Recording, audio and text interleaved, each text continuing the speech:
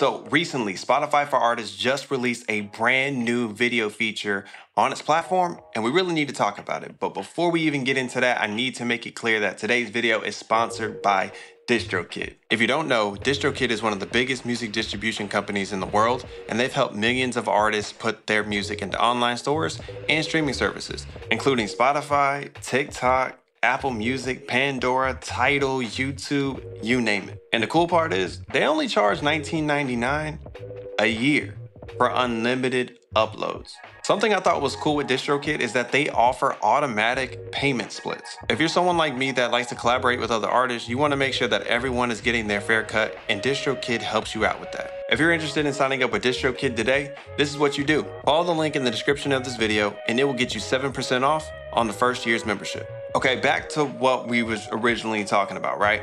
If there's something that people have complained about when it comes to Spotify, outside of the payout rates for artists and bands, right, has been the lack of the ability to engage with our followers or engage with our listeners, which makes this new feature, this new video feature, very, very interesting to me. Well, me and my friends noticed that this mysterious video beta tag just showed up on our Spotify artist account, and it's obvious that right now this feature is in the beta stage. But that didn't stop me from testing it out.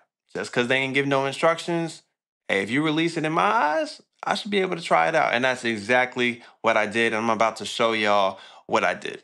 Okay, so I get to the video beta tab, and I click on it, and it gives me some instructions. So it seems like that the actual dimensions of the video is already given here. It seems like it needs to be in story dimensions, right? So 9:16. It needs to be at least 3 to 30 seconds. All right, no problem. Give it a title. Let's do that. Run test. We're not gonna do this because you're telling me it's optional. So after it's done processing and loading, your video is going to be right here. So the issue that I had, I was thinking, all right, that's cool, the video's here, but where is it gonna show up? And I was clicking around my Spotify and I did not see this video.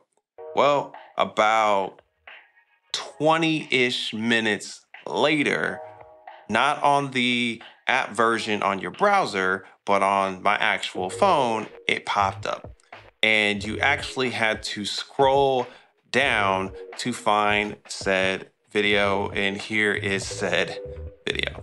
Now again, this is a brand new feature. It's in beta mode. For some people, they've been having upload issues and getting errors, and I've gotten it once or twice, but it eventually popped up. So honestly, what does this even mean? Because it's obvious that it's in the beginning stages.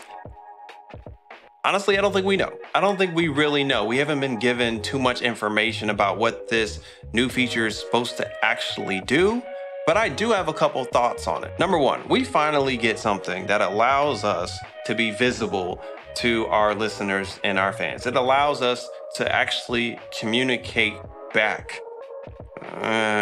Kinda. Two, if Spotify somehow ends up using this feature as like a discovery feature for new listeners trying to find new music, this could be super, super dope. That's just something that's going through my mind.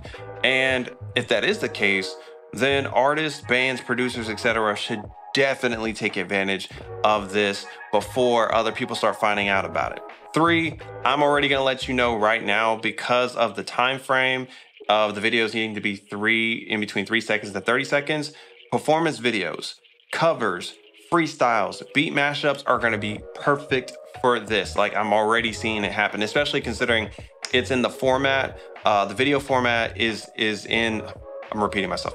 The format is in story mode, in TikTok mode, right? 9:16. So this will be perfect for those of you that have performance videos, lyric videos, all that type of stuff. Well, maybe not lyric videos, but performance videos, freestyles, covers, all that other stuff. I think this is cool right now, but again, it's a brand new feature and we really don't know much about it outside of that.